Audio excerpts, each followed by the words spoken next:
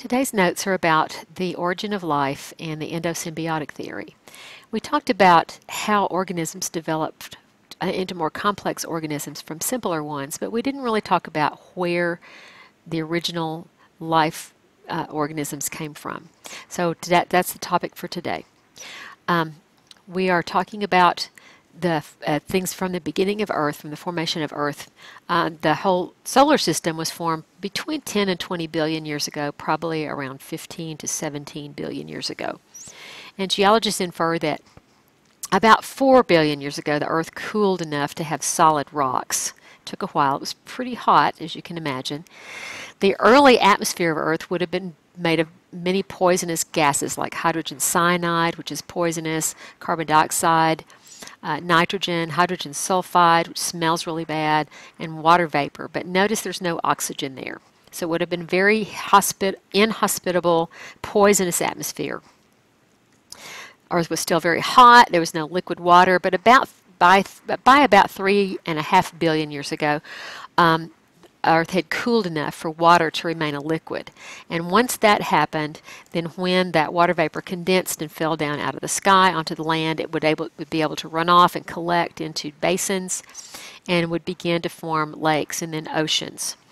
As those oceans formed, they were rich in organic compounds that had been washed off of the rocks and formed in the oceans by means of chemical reactions. But how did all that come about? How did we get those organic compounds from the inorganic substances that were probably in the original rocks in the early atmosphere? Back in 1924, a scientist named Oparin came up with an idea that life had originated by chance from non-biologic sources. Synthesis of organic molecules from inorganic ones using energy from lightning and sunlight. In other words, it could have formed, organic compounds could have formed without the benefit of living things. This was pretty controversial at the time, still remains in some circles today. Here's the hypothesis. It's called the spontaneous generation of life, that life developed through natural, chemical, and physical processes. Although it was pretty controversial at the time, it's widely accepted by scientists today as probably the way things happened.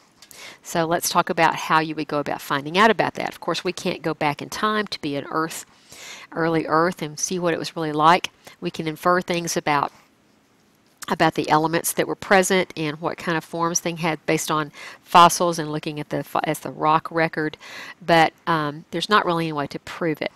However, in 1953, a couple of other scientists named Miller and Urey came up with an experiment to provide evidence to support Oparin's hypothesis. So here's what they did. They took a closed system here, put some distilled water in it. This was all sterilized and purified to make sure there was no living things there.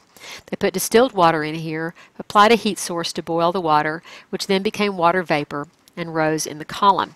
In a second chamber, they put a combination of gases that could have been present in Earth's early atmosphere. There's some disagreement now as to the gases that they chose, but they chose things that would have the elements that would be necessary to produce organic compounds. So methane gas, ammonia gas, hydrogen gas, along with the water vapor, provided the carbon, hydrogen, oxygen, nitrogen that would have been necessary for the formation of proteins.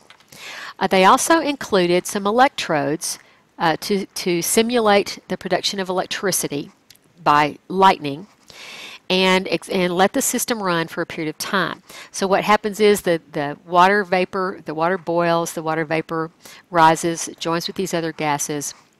Electricity's there. As the gases flow through the system, they pass through a condenser that cools things off and condenses the fluids back into water, which collect at the bottom and then travel back into the original system, and so it recirculates over and over again. They let the system run for a period of time, and then they siphoned off some of the liquids down here for chemical analysis, and what they found was that some amino acids had been formed. Now that was a pretty important thing because up until that time, nobody thought you could make amino acids or other kinds of organic compounds in the laboratory. And they showed that it was possible for these to form as a result of natural chemical processes. So they formed amino acids in a somewhat primitive atmosphere, probably not the original primitive atmosphere of Earth, but something similar to that. They were formed from inorganic molecules with natural energy sources of lightning and sunlight. And so this was an important step in order showing that it was possible that life could have, the molecules necessary for life could have developed from inorganic, naturally occurring processes. So organic polymers would be the next step. You take those amino acids, you put them together and make proteins, nucleic acids, or other organic compounds. Could have formed at early Earth on those hot rocks and clay in the primitive oceans that were full of all those molecules that had washed off of the surface. The first genetic material was probably RNA rather than DNA because it's less complex and more adaptable, more flexible than DNA is. The first enzymes were probably ribozymes, which were enzymes based on RNA, and they catalyzed some of those early chemical reactions. Now, over time, those early molecules would have continued to exist in the hot climate, in the water. More chemical processes, more chemical reactions could occur, and eventually the formation of polymers and groups of polymers could have formed. When you keep some of these molecules together in solutions, they do sometimes congregate together and form little spheres with actually a membrane which can form around them. The naturally occurring lipids could have congregated together and formed a membrane. And some of these things have been shown to happen in the laboratory. Over time, a very long period of time, some of these may have evolved into the early prokaryotes, archaebacteria. About 3.5 billion years ago, about 3.5 billion years, the oldest fossils that have been found on Earth are fossilized mats of photosynthetic bacteria called stromatolites. Now the picture here shows some modern day stromatolites. These are in Australia. These are pretty big, okay? They're probably about 2 feet high, 2 feet or 3 feet high, and several feet in diameter around. And they're just layers upon layers upon layers of mats of photosynthetic bacteria called cyanobacteria. Fossils of these are found in numerous places, including some in Texas. And when you look at them, you can see they just look like a lot of concentric circles of things, and when you look at them microscopically, you can see the little individual cells that are in there. And so those are about the oldest fossils found on Earth, about 3.5 billion years ago. These, over time, would have developed from chemosynthetic organisms and eventually produced some photosynthetic prokaryotes that could produce oxygen as a result of photosynthesis. And as oxygen was produced and collected in the atmosphere, it definitely had an effect on Earth's early atmosphere. The earliest organisms were probably, most likely, anaerobic because there wasn't any free oxygen. Most of them were probably obligate anaerobes, meaning that when oxygen was collected in large amounts in the atmosphere, it probably killed them off unless they lived deep in the ocean or in mud or down in the soil or something like that. But the production of oxygen by these photosynthetic prokaryotes made life possible for aerobic organisms. Over time, various kinds of organisms evolved from very small prokaryotes, including the cyanobacteria, the photosynthetic organisms.